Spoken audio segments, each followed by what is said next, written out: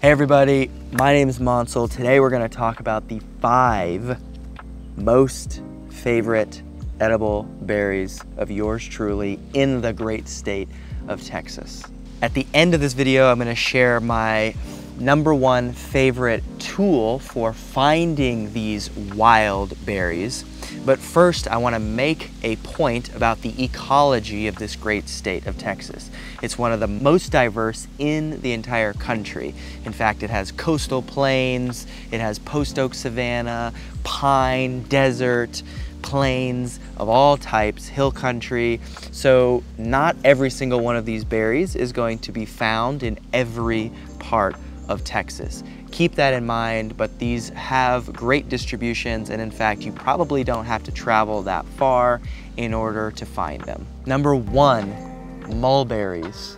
Mulberry trees are relatively abundant in Texas, which is great, and they kind of taste like a blackberry, but a little bit more sweet, and definitely it's clear that they are a wild berry instead of a cultivated one from the grocery store. I live in Austin, Texas, and one of my favorite watering holes is a place called Barton Springs Pool, and right at the entrance is a mulberry tree, and there are dozens of mulberries that I often can pick from every day that I come to the springs. As with most wild foods, these berries come all at one time in late April. Most people have no idea what they're looking for, so there is an abundance of these mulberries, and most people, even especially in the city, won't have any idea. So you can have them all to yourself. But there are some rules for wild foraging that are really good to stick to for the health and the ecology of the land.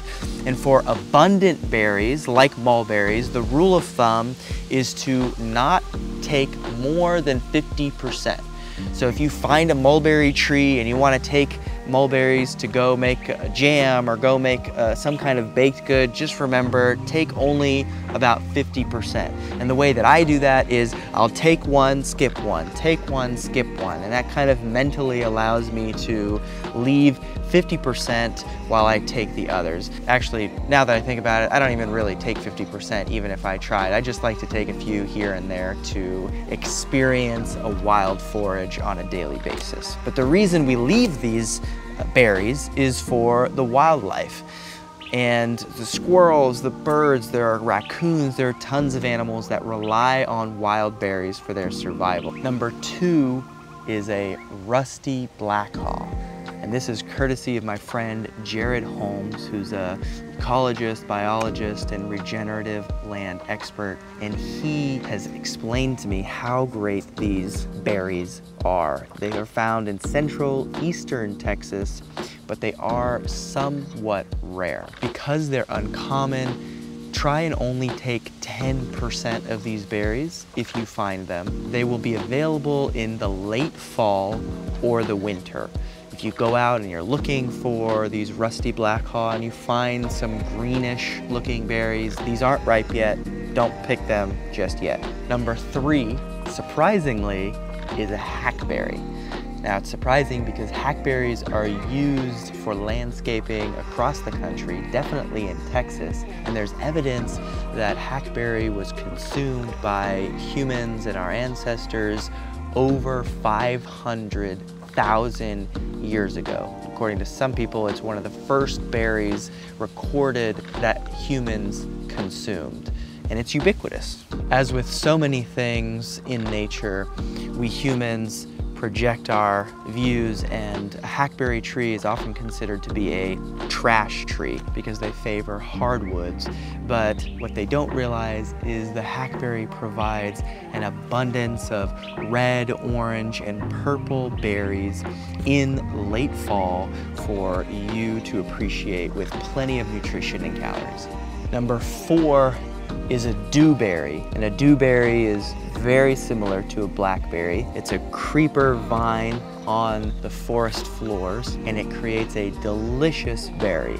My friend Jesse Elder has 20 acres near Bastrop where he produces jelly made from dewberries on his land. I love to use jelly on different types of breads and other foods, but dewberries are delicious, they're sweet, and they are ubiquitous. One thing to be mindful of is sometimes to the untrained eye, they look like Virginia creeper. So just make sure you're paying attention and you find the right leaves for these berries. Number 5, and personally my favorite berry, is the agarita berry.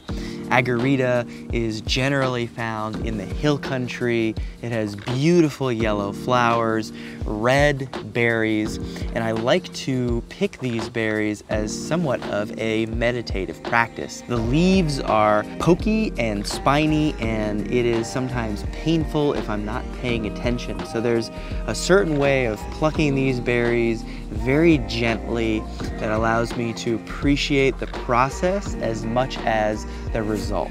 Now, some people like to put a tarp or blanket underneath the bush and just smack the bush until the berries come free, but personally I like to engage with nature in a more meditative, reflective way than necessarily taking the things that I want. So agarita is also very useful for medicinal purposes. Inside the bark is yellow color, which is berberine, which is used for anti-aging and other benefits. And the dry leaves can be used for stomach or digestive issues. So the whole plant, berries and stalk and leaves, are beneficial. Now these berries are ripe in the late spring, and one thing I've noticed is that they have a range. So somewhere between 1 and 3 weeks is the range where agarita berries can differ even on the same property. It doesn't matter whether it's different environments. You can have some that are ready 1 week and then takes a couple more weeks for other bushes to be producing berries. That's just part of the uniqueness of each of these individual plants. And the berries have a tart taste to them, and I personally love to use them making wild hog meatballs. My favorite recipe is to use ground wild hog with some pecans, with some agarita berries, and it is a perfect Texas treat that's got fat, carbohydrates, and protein. Those are 5 of my favorite Texas berries, but the question becomes, why pick the berries at all? The truth is, you're not going to be able to necessarily receive enough calories from these wild berries unless you make it a full-time job. And so for me, the process is really about engaging with the natural world.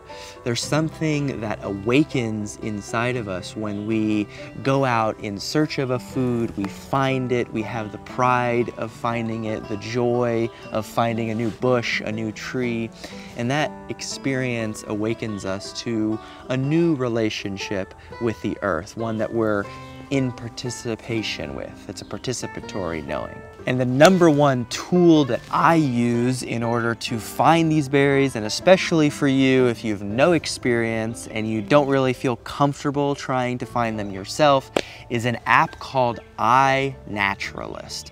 That is a beautiful, decentralized app where people can make notes on where specific plants are. You can find them near you and go harvest some wild berries. I make these videos because they are fun, but I need your help in order to continue to do so. So like this video, subscribe to the channel if you want the content directly to you, and comment if you have any questions.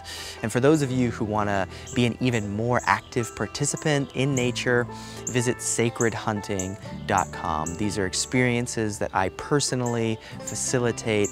You can learn, obviously, about hunting, but I do so much more, teaching about the flora and the fauna of this landscape, including some delicious wild edible berries.